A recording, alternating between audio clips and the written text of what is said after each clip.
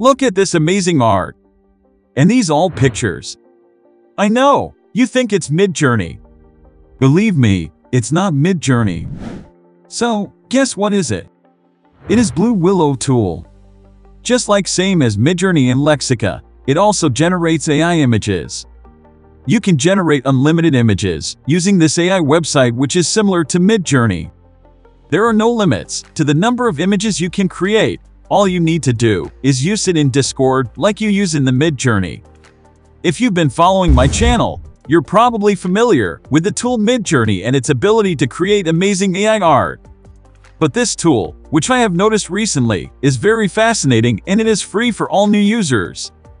If you've already tried out Midjourney, you'll feel right at home when using Blue Willow. The two AI image generators not only share the same interface, but also the same prompting style and settings.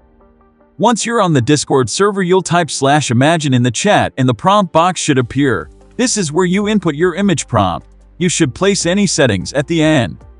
Using Blue Willow, you can make a wide variety of pictures that will make you happy using this free program. Logos, graphics, photorealistic scenes, and everything in between can all be generated with Blue Willow tool. It employs several AI image generation models to keep a grin permanently implanted on your face. You don't have to be a tech whiz to have fun with it because even novice users can operate it. In addition, the Discord community is a great place to try out prompts, generate images, meet people, and get help if you're feeling down. So why there is a competition between Midjourney and Blue Willow?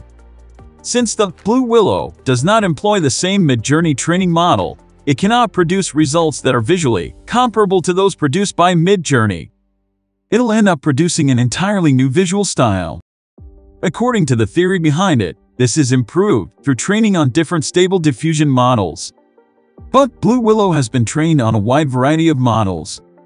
Even in its infancy, Blue Willow is capable of producing highly artistic images. However, it is not as reliable as Midjourney and requires additional prompt engineering. The interface of Blue Willow is identical to that of Midjourney. The upgrade and variant buttons function in the same way. However, Midjourney's upscaling is slightly superior. The upscaling method implemented by Blue Willow causes many images to appear blurry. I'm hoping they'll be able to fix this soon. While the images appear to load faster than they do in Midjourney, this may simply be due to the fact that fewer people are using this service. The number of users will almost certainly rise over the next few weeks as its popularity grows. Since it doesn't cost anything to sign up, it's a great option for those who would prefer not to subscribe to Midjourney. Even though Blue Willow is still in its development and has a long road of improvement ahead of it, it appears to be the best option for those seeking a free version of Midjourney-like tool. Whether it will always be free is another matter, but if they decide to charge, I hope they'll provide a free trial period like Midjourney does.